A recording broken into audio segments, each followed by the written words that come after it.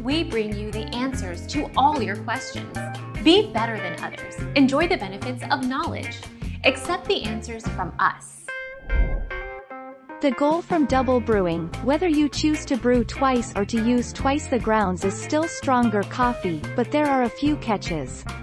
If you overheat the coffee or brew it too much, it brings out a rather bitter flavor, and although the coffee will definitely be stronger, it may not taste as good.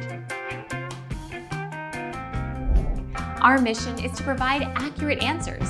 We think without knowledge, it is impossible to live a balanced life.